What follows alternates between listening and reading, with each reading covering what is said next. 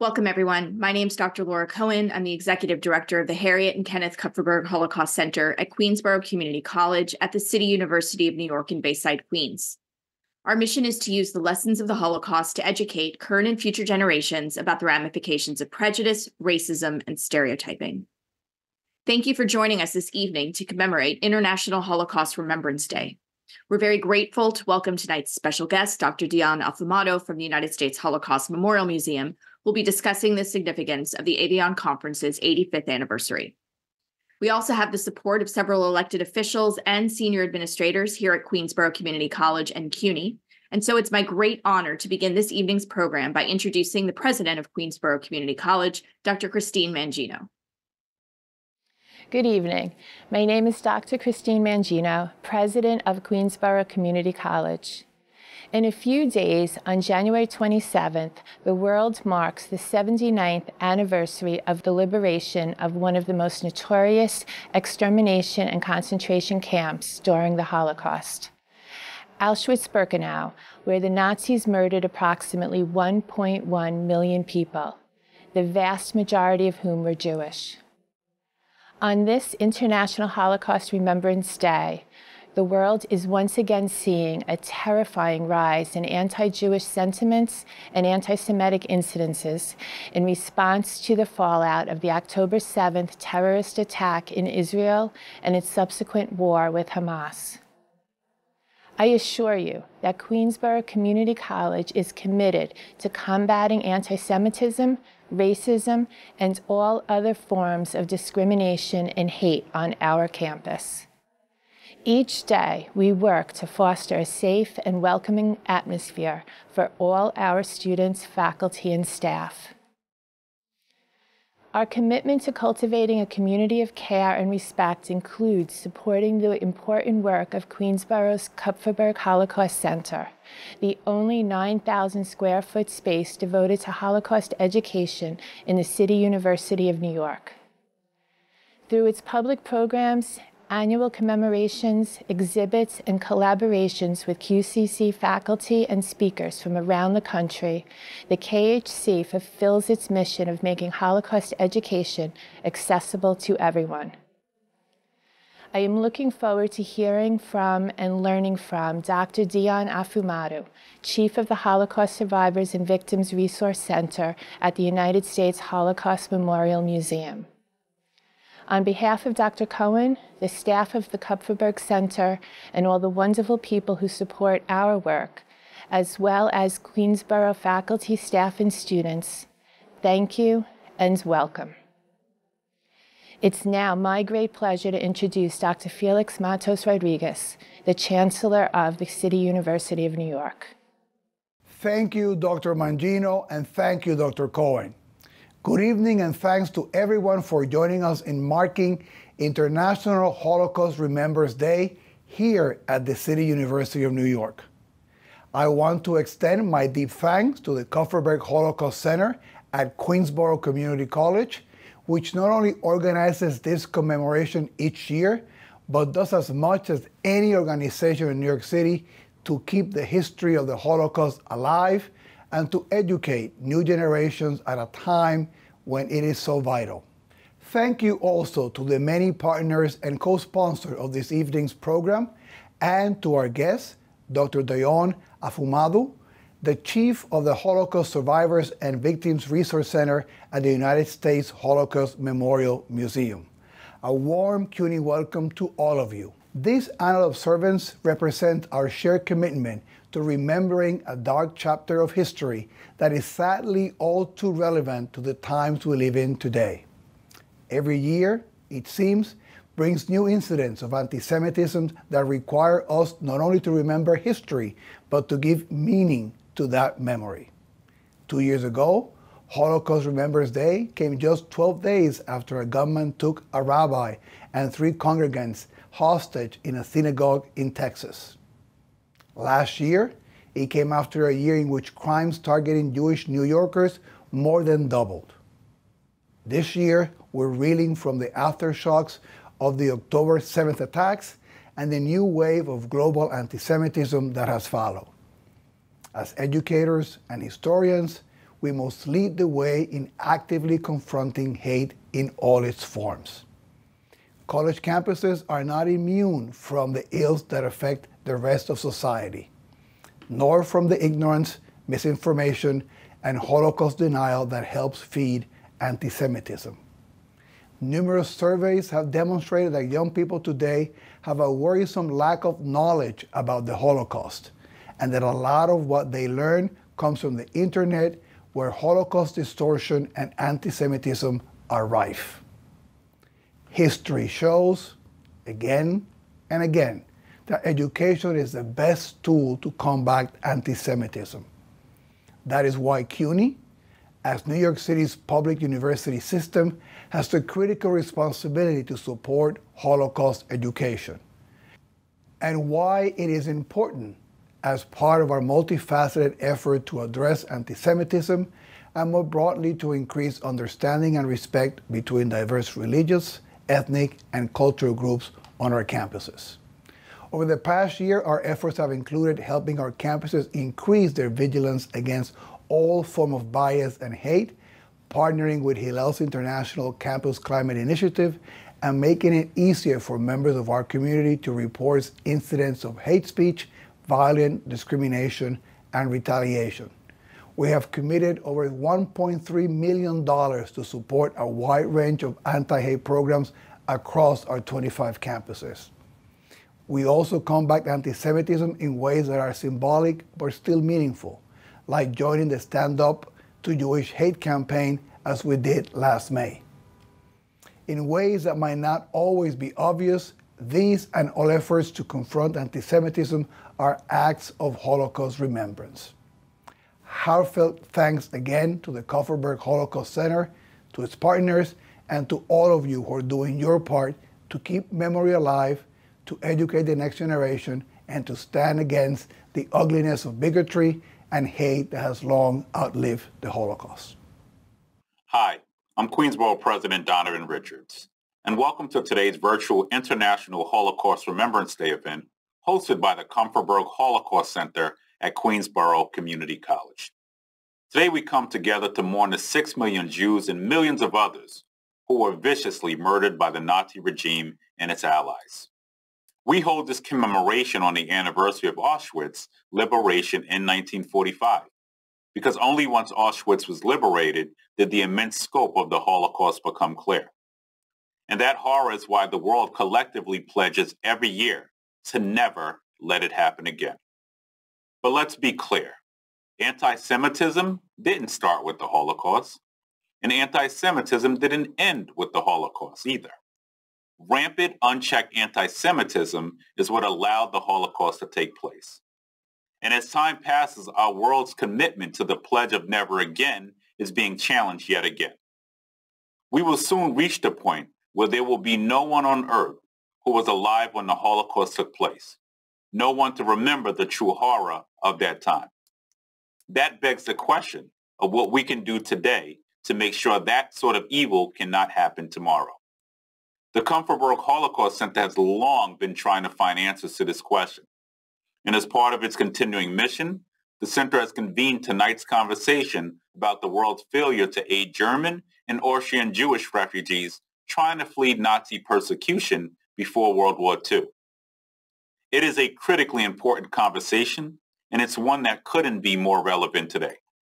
Not only is anti-Semitism on the rise, but as the recent influx of asylum seekers has shown, there are many people out there who demonize refugees for no reason other than their ethnicity or race. But if we learn anything from the Holocaust, it's that we all share one common humanity, that we all have an obligation to each other, that we have a duty to keep the memory of the Holocaust alive so we never forget what can happen when hate is allowed to fester. So I thank the Kupferberg Holocaust Center for convening tonight's commemoration. I'm proud Queens is home to such a worldwide leader in the study of the Holocaust and its legacy. And I hope tonight's event leads to further discussions in our understanding of the Holocaust and how it remains relevant to us today. It is events like these that bring us closer to a world free of all forms of hate and violence. Thank you so much for having me this evening. When we say never again, we mean never again.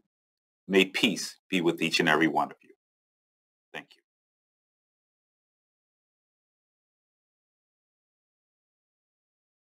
Today on Holocaust Remembrance Day, I am grateful to join the leadership of the City University of New York and Queensborough Community College at the Kupferberg Holocaust Center to remember, reflect, and stand in solidarity with the victims and survivors of the Holocaust. Today we remember innocent lives systematically killed in one of the most horrific murder campaigns in human history. In remembrance of their lives, we vow, never again. Our call to action must meet the unique challenges of our time. We find ourselves in an era where those who would deny and distort the history of the Holocaust are finding insidious new ways to spread their lies and disinformation. And so the work ahead of us is urgent. We must recommit ourselves to supporting Holocaust educational awareness efforts, as well as vanquishing anti-Semitism and all forms of racism, religious hatred, homophobia, or xenophobia. And it's why I'm committed as district attorney to protect the vision and the inclusivity of our Jewish communities. Since the beginning of the pandemic, our Jewish neighbors have faced increased threats of violence, harassment, vandalism, and assault. According to the NYPD data, there's been a steep rise in hate crimes against Jewish New Yorkers over the last 2 years. From drawing swastikas on local synagogues to vandalizing public parks and memorials, the rise of anti-Semitism is unacceptable, and we must eradicate it from our borough. Each attack is a stain on the moral fiber of all communities, and each of us must stand up, stop the spread of hate. In recognition of these alarming and dangerous trends, I established the borough's first dedicated hate crimes bureau within 6 months of taking this office, one of the first in the nation committed exclusively to preventing, investigating, and prosecuting hate crimes targeted against any and all groups. Every person, no matter their race, background, religion, or language, is created equal and deserves to be treated as such throughout their entire lives. That's the very idea of America, and it remains at the heart of my administration. Here in Queens, we are 190 countries and 200 languages. Our vast array of traditions, perspectives, and backgrounds, our melting pot, is what makes us unique. It's what keeps us dynamic and entrepreneurial. It's what makes Queens home. And so when there is an incident against a Jewish victim or any victim, even if it's not deemed a hate crime by definition of the law, we still prosecute, and we do it aggressively. If we cannot legally establish that the perpetrator acted based on that bias, we prosecute based on the underlying crime. There will be consequences for hateful acts. So as we pause today in memory of our victims and survivors of the Holocaust, let us remember the precious lives and memories that teach us why it is important not only to remember, but also to act. Let us act with courage that outshines hate. Let us act towards a vision of safety, kindness, and inclusivity for all of our neighbors everywhere. And let these actions be a legacy that is worthy of the memories of our lost loved ones. Zikranam Labracha. Thank you very much.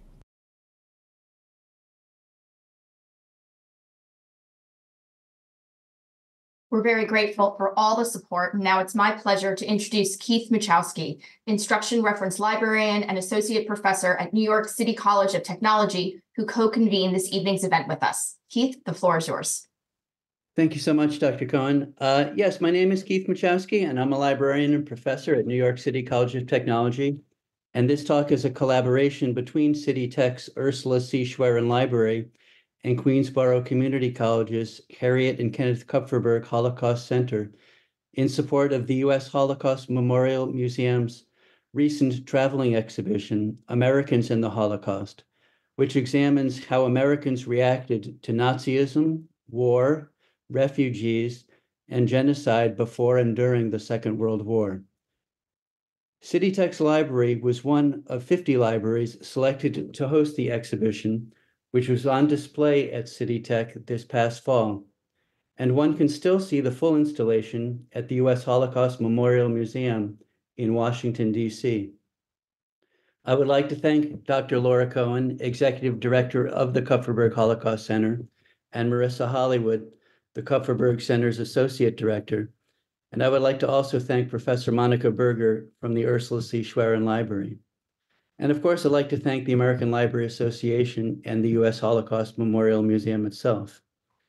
This event is co-sponsored by the Ray Walpole Institute for the Study of the Holocaust, Genocide, and Crimes Against Humanity at Western Washington University, the Holocaust and Human Rights Center in White Plains, the Center for the Study of Genocide and Human Rights at Rutgers University, the Sam and Francis Freed Holocaust and Genocide Academy at the University of Nebraska at Omaha, and the Holocaust Museum and Center for Tolerance and Education at Rockland Community College.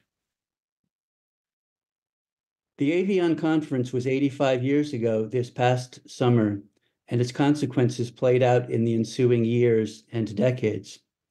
From July 6th to 15th, 1938, representatives from 32 nations met in the French spa town of Evian-les-Bain to discuss the plight of Germany's Jewish refugees. While largely in agreement that the situation for German and European Jewry was dire, most representatives then argued that there was little that their individual nations could do at the present time. The speaker for tonight's event, the Evian Conference and the Refugee Crisis 85 years later, is Dr. Diane F. Afoumado. Dr. Afoumado is chief of the Holocaust Survivors and Victims Resource Center at the U.S. Holocaust Memorial Museum in Washington, D.C. She is the author of several books and has written more than 20 articles related to the Holocaust. So Dr. Afoumado, I turn it over to you.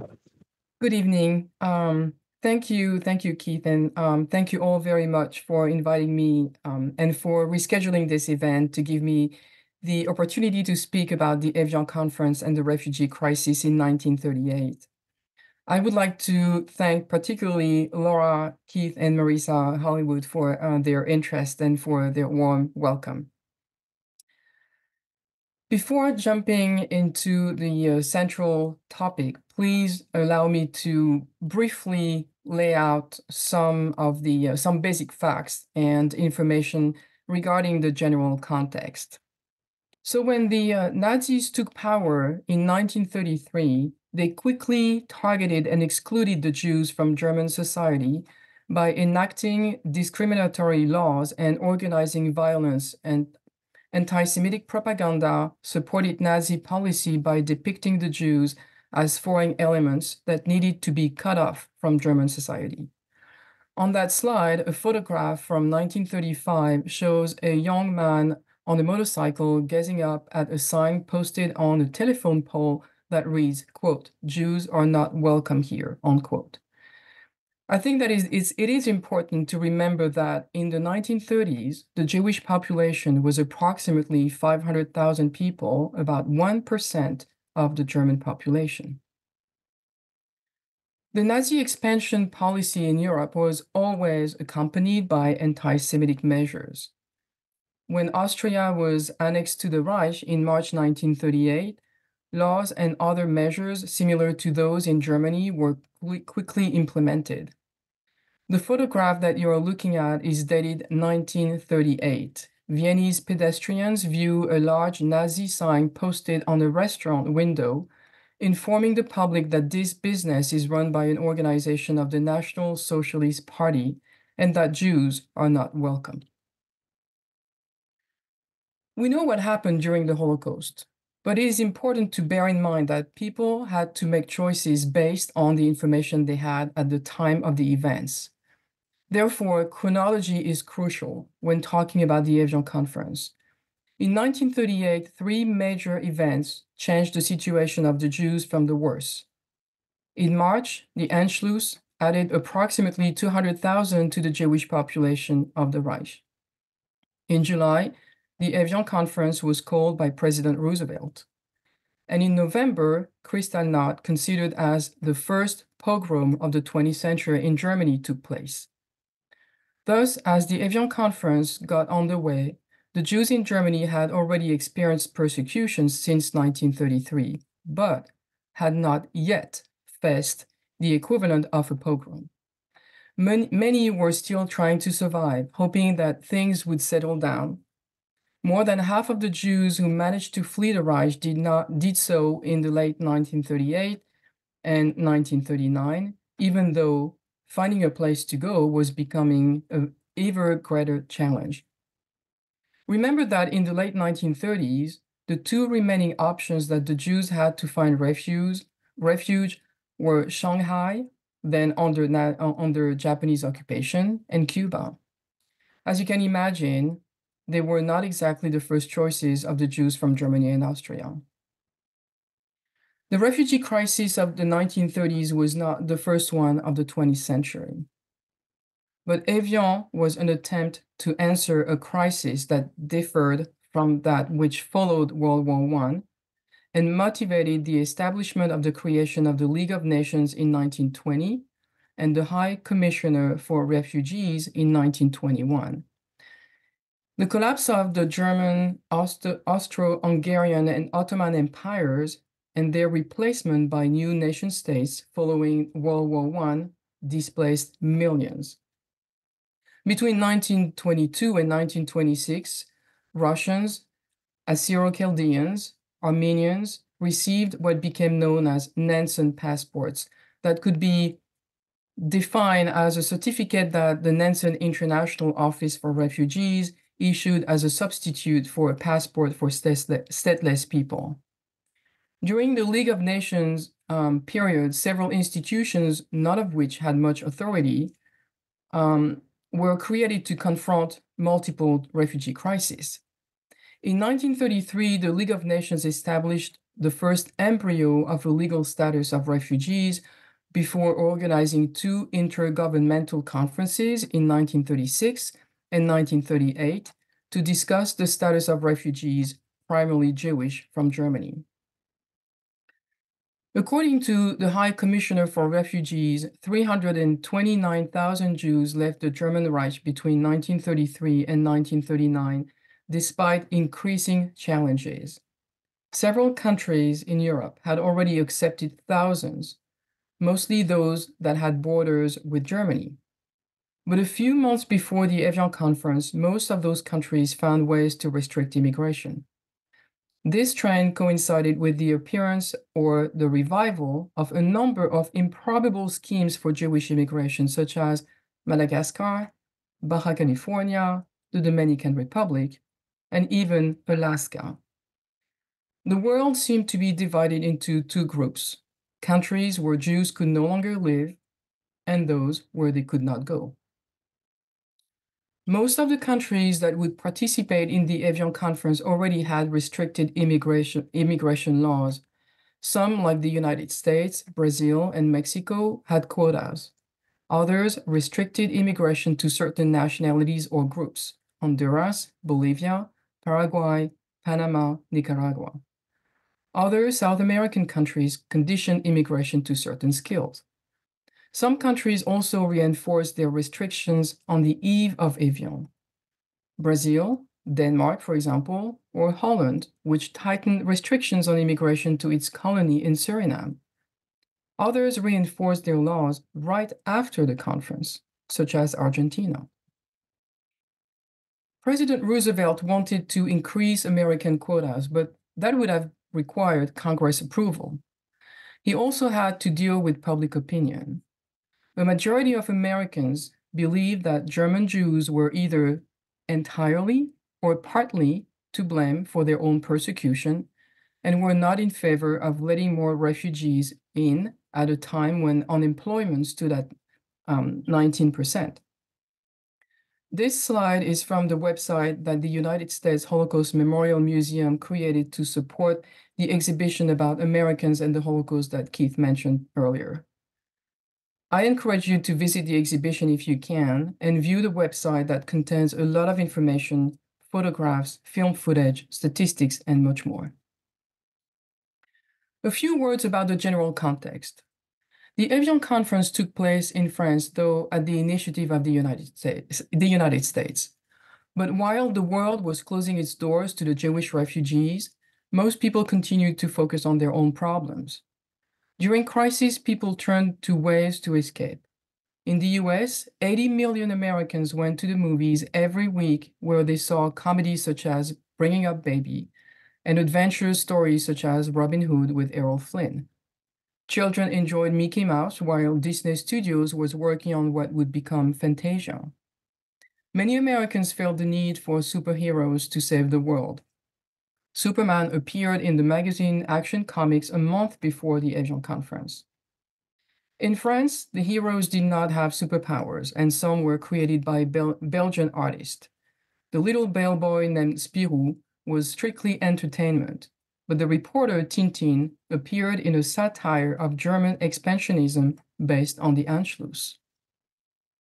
Meanwhile, a cartoon published by the New York Times on July 3, 1938, summarizes the situation of Jews trying to leave the Reich.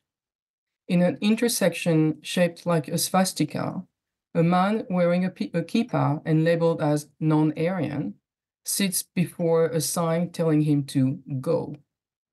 But at each end of the swastika, you can see the world stop as the Evian Conference shines in the background as the only hope this man has left. Let's talk now about the organization of the conference. In 1938, organizations such as the League of Nations and the Nansen Office were totally under-equipped to respond to the situation. In no position to change America's quotas policy, Roosevelt chose another option: convening a conference of countries potentially able to accept refugees. Sadly, Roosevelt could not expect much when he himself could not show an example. Countries hoping to take advantage of the conference to push their own Jews to leave were not invited: Romania, Hungary, and Poland, and others. Roosevelt used the term political refugees to avoid mentioning the Jews, but no one was fooled. Indeed, France was the second choice for the conference because Switzerland wanted nothing to do with it. Switzerland did not want the possibility for an intergovernmental committee to permanently stay in the country. But above all, it did not want to damage its good relationship with Germany. It was a real tour de force to organize such a conference in July in one of France's busiest resorts in less than 4 months. Visitors desiring to take the waters usually booked a year in advance. Despite the coolness in relations between America and the League of Nations, the latter was in charge of the technical aspects of the conference and gathered the necessary staff, such as secretaries, interpreters, and others. Just a reminder that the United States never joined the League of Nations. The budget of the conference was largely covered by the United States, but participating countries had to pay their own expenses. This book that you see on the slide is the registry book of the Hôtel Royal that contains the list of the participants from the 32 countries that attended the conference. Just one anecdote here that I'd like to share with you. I found in the archives an exchange of correspondence between Myron Taylor, the American representative, and the Grand Hotel about the choice of rooms. He eventually chose a room with a view at the Hôtel Royal, not that he would spend a lot of time admiring the landscape during the conference. Roosevelt hoped that some South American countries, especially the ones that had enough space, such as Argentina and Brazil, would agree to accept a meaningful number of refugees, but his representative, Myron Taylor's expectations sounded much more realistic.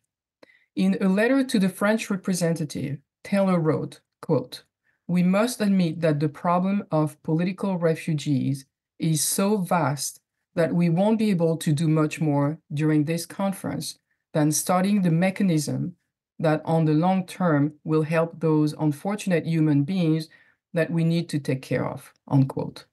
There was a yet little sense of emergency. The conference took place between July 6 and 15 of 1938. There are not many photos of the conference because the debates and discussions were not public. On this slide, you see the American delegate Myron Taylor standing. Journalists and Jewish organizations were excluded from the sessions. 39 delegations, among them 21 representing Jewish organizations, sent delegates to the conference. A certain Golda Meir's son, better known as Golda Meir, the future prime minister of the State of Israel between 1969 and 1974, represented the Yishuv, the body of Jewish residents in Palestine prior to the creation of the State of Israel. Those Jewish representatives had only a few minutes to present their plans, but most of them submitted written proposals. The main problem of those organizations was that they could not agree among themselves about what to do. Some submitted proposals that were, to say the least, impractical. Palestine might have been a practical option, but the British would not hear of it. The official languages at Evian were English and French. On this slide, you can see Myron Taylor, the U.S. representative, James MacDonald, member of the U.S. delegation and chair of the President's Advisory Committee on Political Refugees from 1938 to 1945, the British Zionist leader Norman Bentwich, in conversation with Henri Béranger, the French representative. Most of the delegates acknowledged the situation, and some even went so far as to express empathy for the refugees. But despite such diplomatic language, Guatemala, Peru, Colombia, Uruguay, Nicaragua, and Haiti suddenly needed only farmers and foresters. Even immigrant Argentina required only farmers. Suddenly, it seemed that the whole world needed farmers only. Admittedly, anti-Semitism was not the only motivation. During the Great Depression, neither workers nor businessmen wanted new competition. Another important point that the conference reveals is that there is no correlation between dictatorship countries and immigration restriction. However, a less ambiguous statement came from Australia, whose representative said his country did not have a racial problem and did not want to import one. It was certainly a terrible thing to say and to hear, but it surely reflected what a lot of representatives were thinking but not saying. The well-known offer from the Dominican Republic to welcome 10,000 Jewish refugees seemed very generous compared to the Australian statement. But this was not because President Trujillo was sympathetic to the Jews. His main motivation was to attract more white immigrants. In addition to this demographic purpose, Trujillo also conditioned his offer on the deposit of $500 per Jewish refugee. A third consideration was making a humanitarian gesture following Dominica's ostracism from the international community after its massacre of 20,000 Haitians at the border in October 1937. In a telegram sent to the State Department, Myron Taylor reported that several South American countries, among them Colombia, Venezuela, Uruguay, and Chile, had asked him to help them evade any obligation to accept refugees because they did not want to jeopardize their relationship with Germany.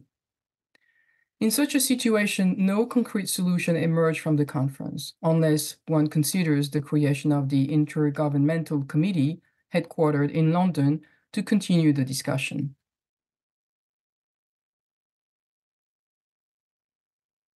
Despite the obvious reticence, some countries accepted various numbers of Jewish refugees during the following years. Statistics are very difficult to gather and vary based on definitions. About 125,000 Germans, most of them Jewish, immigrated to the US between 1933 and 1945. Brazil issued 10,000 visas to Jewish refugees between 1939 and 1942. Bolivia, which had a strict immigration policy and did not want to accept Chinese and Jews, ended up accepting about 20,000 Jews from Europe between 1938 and 1941. Such examples show that Evian might not have been the best way to approach the Jewish refugee crisis. More discreet negotiations might have produced better results, because most countries represented at the conference feared that any demonstration of generosity and humanity might have invited a flood of refugees. Nevertheless, anti-Semitism, economic depression, and the fear of antagonizing Germany were important reasons for Evian's failure. For people today, the Evian Conference represents the disappointing official response of some potential countries of refuge to the Jews in the Reich. But what did it represent for the Jews trying to leave Germany and Austria? What did they know about the debates over their fate? What did the newspapers publish? The United States Holocaust Memorial Museum initiated the History Unfolded project a few years ago in partnership with schools across the country to capture newspaper articles about various topics related to the Holocaust. Here is the first page of this project on our website related to articles published in American newspapers about the Evian Conference. I don't really have time to give you a detailed analysis of the content of all the newspapers in various countries. I will limit myself to the press in Germany and the United States, and this is a very, very brief overview. In Germany, newspapers published information almost daily about the conference. The content of the articles went from irony about the fact that there was no need for Jewish intellectuals in South America, as the Deutsche Allgemeine Zeitung put it on July 11th, to anti-Semitic statements of the Nazi Party official organ, the Völkischer Beobachter, which used Evian to distill anti-Jewish propaganda that targeted New York as, quote, the largest Jewish city in the world, unquote. Most German newspapers rejoiced to see that Evian did not propose any solution for the Jewish refugees. They also highlighted the fact that despite criticizing German policy against the Jews, no country was willing to accept them.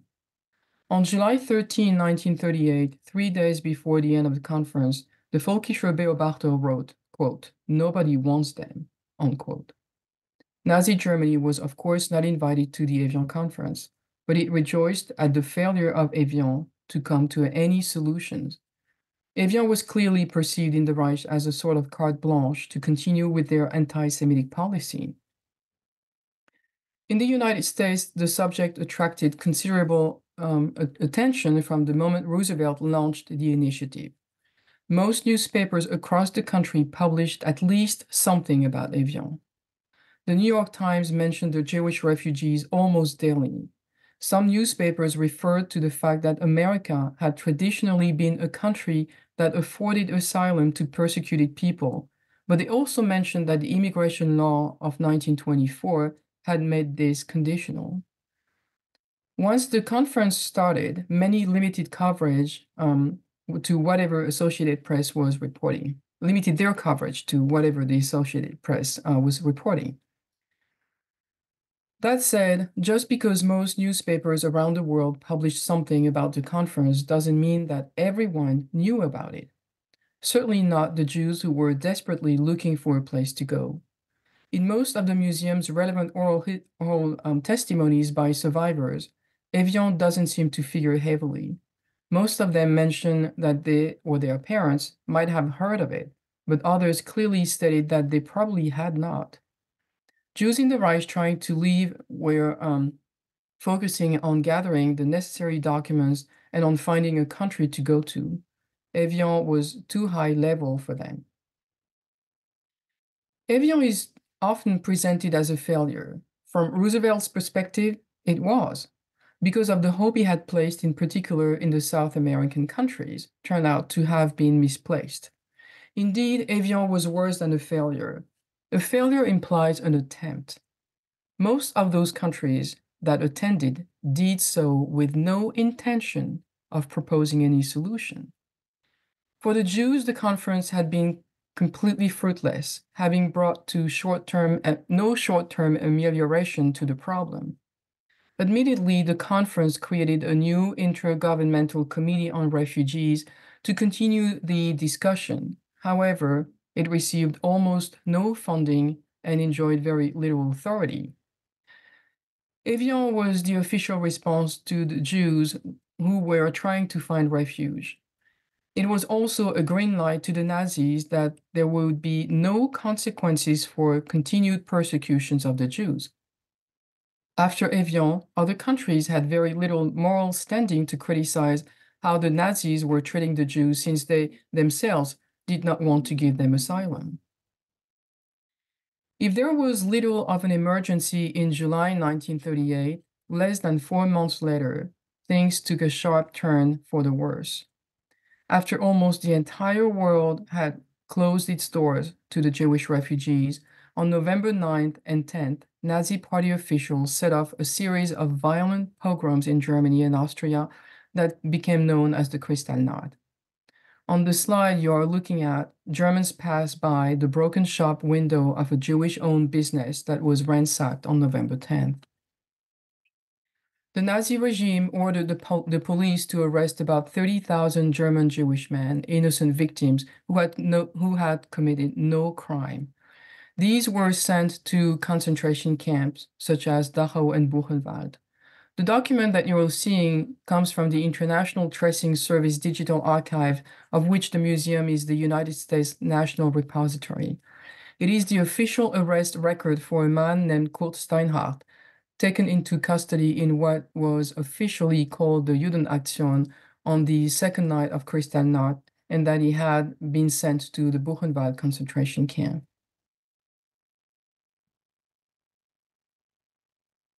Despite making front-page news around the world, that pogrom did not change public opinion towards Jewish refugees.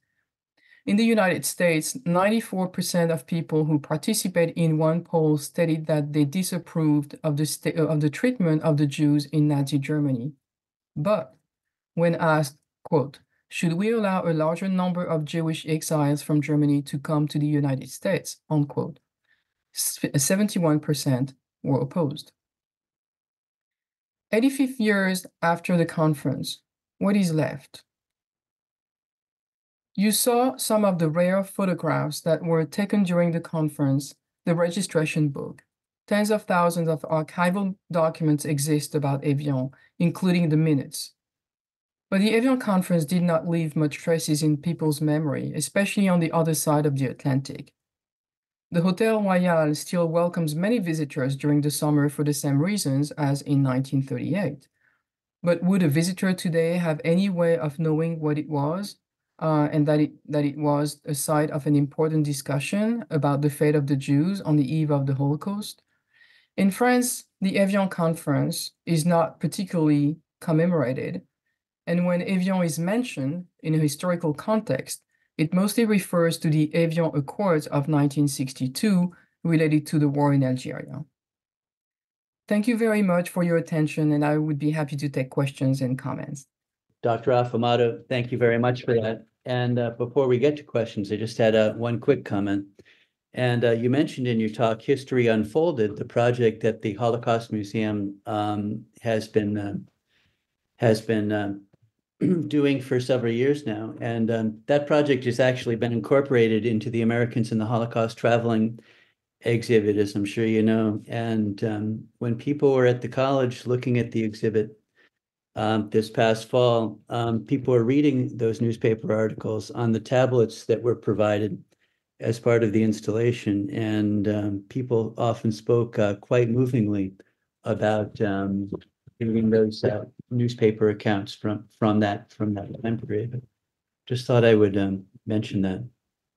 And there are a few questions here, and one of them came in, and then you answered a little bit of it after the question came in. But a person asks, the Evian Conference preceded Kristallnacht by a few months. Had it been the other way around, do you think that there would have been more of a multinational welcoming response to Jewish refugees? And you kind of spoke about the American response, but maybe you could put it into an international context a little bit also, if you would.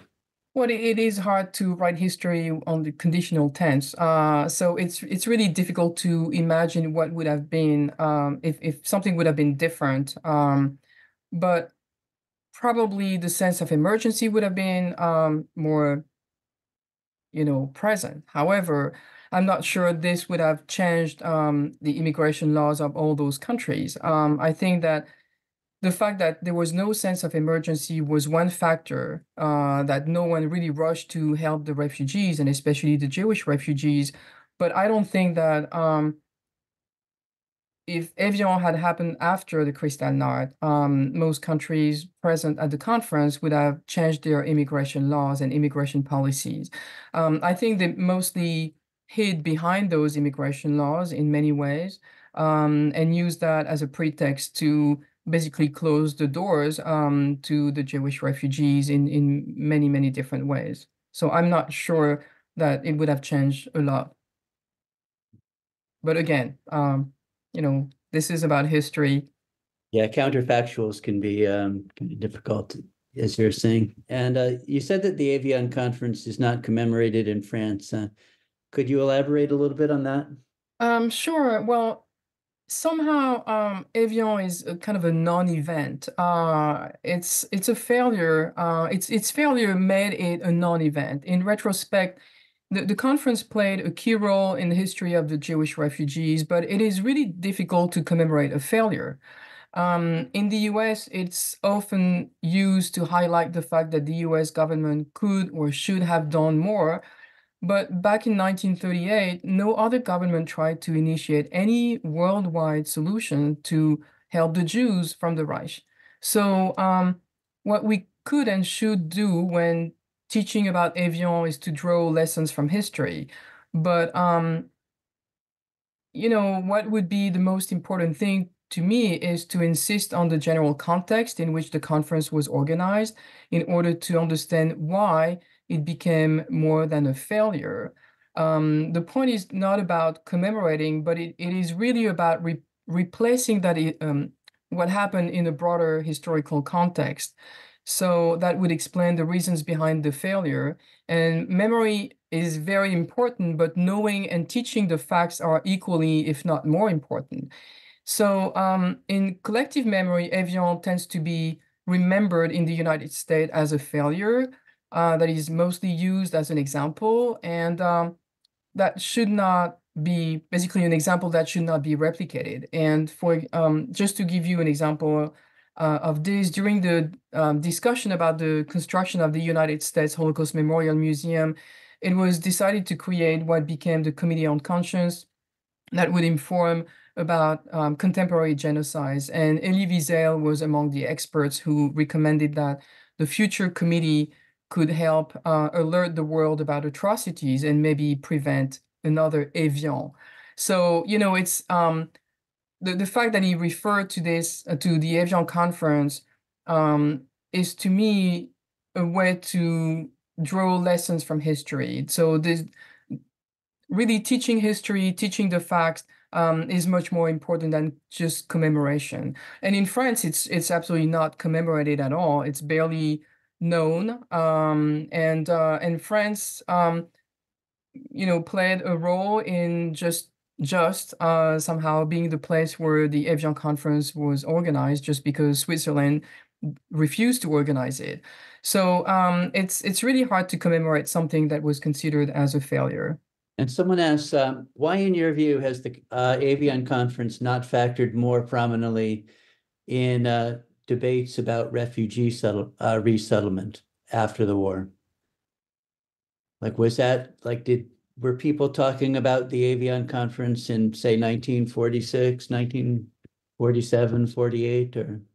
Not really, but what is important is that the Evian Conference was really part of several discussions during the 1930s. So I would see the Evian Conference as a step into the creation of the status of refugees. I mean, that's really the discussion started really in the early 1930s. And then, of course, nothing happened during the war. There was no discussion. And what we could consider refugees after the war would be the displaced persons. It was another kind of refugees, but it was, again, a kind of refugee crisis. So if you think about the long-term history of refugees or what we would call today humanitarian diplomacy and humanitarian response, Evian has a role, but it was rarely referred to after the war, because again, it was only part of the bigger discussion and broader discussion that had started in the early 30s, especially in the League of Nations. And so Evian was only one step among those big discussions and those recurrent discussions to create a legal status of refugees so that the countries would have to do something during a refugee crisis, and the refugees would have a legal status. So Evian was not always referred to, but Evian was basically part of that long-term discussion that resumed after the war, and especially much more in the early 1950s, and that ended up also in 1967, when 147 countries signed a convention that really framed the international response to humanitarian crisis around the world. And someone asked, would you say that a major cause of the failure of the conference is that Jewish diplomats could not agree on a unified solution or unified position too? If they had it's again, it's hard to say, but if they had agreed on something, it would have been probably Palestine, because that was the most recurrent topic and solution that came up at the conference. However, the British didn't want anything. I mean, they didn't want that solution to happen anyway.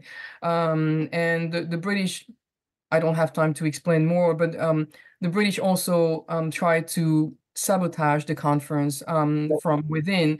So even if the Jewish organizations and the Jewish representatives of those organizations had agreed on proposing one single solution, a single solution that would have been Palestine, I don't think the British would have agreed to it.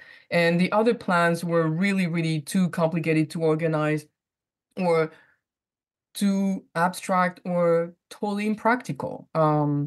So that, I mean, you know, Alaska, for example, was one of the most, one of the strangest one. But some plans were really impractical. It mentions that the advertisement, which showed from a funeral home, seemed to imply that countries would not accept refugees without money. Was that the main problem in their acceptance? Was, I guess, how financially solvent the... This is a good question, because might have been. Again, it's I'm really, as a historian, I'm dealing with facts and not with, you know, conditional things. But I don't think it was really the major issue, because again, some immigration laws were really restricted to certain nationalities, certain ethnicity. I mean, if you think about the United States, yes, the US, you know, in order to come to the US, you could not be a public charge. But this was not necessarily the case in most countries. I mean, that was not the condition to restrict the immigration. So it could have been the case for some countries, but for some others, it was clearly not the case. And the Jews who found their way to different countries did not become public charges anyway. They accepted most of, I mean, any job that they could find. They were also supported by the local Jewish organizations. So I don't think that money was really the issue in that case. And where do you think the Evian Conference fits in to the history of refugees and refugeeism? Well, again, Evian somehow has its place within a broader picture and within the history of refugees. I think that somehow it was a step forward because the Intergovernmental Committee was created. So that was something. But did it play a key role in the in everything related to the refugees, I'm not 100% sure. It was an attempt. It was really an attempt to respond to a humanitarian crisis. Now, the legal status of refugee was not exactly discussed at the Evian Conference, and the legal status, but it shows that the whole world was not prepared to answer this kind of crisis at the time. But again, the whole history of the Evian Conference cannot be studied completely in isolation. It really has to be placed in that broader history of humanitarian diplomacy and humanitarian crisis of refugees. So it is really mirroring the two precedent conferences that were organized in prior to Evian Conference, the Evian Conference, but it's also somehow a place where all the countries had a chance to do something and didn't seize it. And someone asked kind of a question about definitions that they say, I'm wondering what the difference is between the following terms: migration, forced migration, and deportation. Is that something? Well, we could spend the whole evening on definitions. Well, migration, I mean, being a migrant, you can migrate to anywhere. I mean, it means that you move from one country to another one. So you don't necessarily need assistance. You don't need a legal status of anything in terms of help that you would receive from another country. So migration means just to move from one country to another one. Forced migration is different because you have to leave your own country to go somewhere and to find another country to accept you. So that's different. You did not choose to migrate. You didn't choose to move out of your own country. You were forced to leave your own country. And deportation, it is a difficult term for me to define, because in English you use that to send people back to their own country. So you have to distinguish this kind of moving one person back to their own country. It is important to distinguish this action from the deportation of the Jews. So I'm not sure what the person means by deportation in that context. And a few people have mentioned the kinder transport. How and why might the British have responded the way they did during the Evian Conference compared to the kinder transport? Do you have any thoughts on that, or? Well, they allowed the children, the Jewish children, on the condition that they were not accompanied. They allowed some of them to go to the UK, but the British didn't want to open the gates of Palestine. They really certainly didn't want to allow a larger Jewish immigration there. And it's you have to bear in mind that there was the white paper in 1939 that was actually published by the British, and it really did not allow Jewish immigration in Palestine. So on one end, they agreed to take some Jewish non-accompanied children in the UK, but they certainly feared a large large-scale immigration of Jews in Palestine, and they were completely against it. Oh, well, very good. Well, thank you for that. And I think that was the final question that we had. So, I've just been reflecting on your conversation and the significance of your presentation. I think so often in the field of Holocaust memorialization, we're focusing on the atrocities, but we don't spend as much time talking about not only the social processes and politics leading up to this kind of violence, but just how, just how almost, I don't want to say insignificant, but I'm thinking of this thing that we had the conversation of a few weeks ago when you said, all of these politicians were going to Evian and they're going to a spa town and they're having this meeting. And there's almost a cognitive dissonance happening where we're talking now in retrospect, we understand people's lives were at stake, but in those moments, it's not the banality of evil, but it's these moments are just passing and there's not necessarily this imperative. And I think that as we look at what's happening in our world now, I think it's important for us to reflect on this. Something else that you said the last time that we spoke was that, what happened then and what happened now is not necessarily the same thing. But I think it's important to, as we look at immigration that's taking and the conversation around it now, it's what's driving people to come and what's driving people to leave. I know there are many people on the call whose families are survivors. Certainly in my family, we've also fled. And I really appreciate you also talking about definitions and the significance of leaving voluntarily or not. So thank you so much, Dr. Afoumado. Thank you, Professor Muchowski. And thank you to everyone who tuned in tonight to commemorate International Holocaust Remembrance Day. We hope you stay safe and well. Thank you.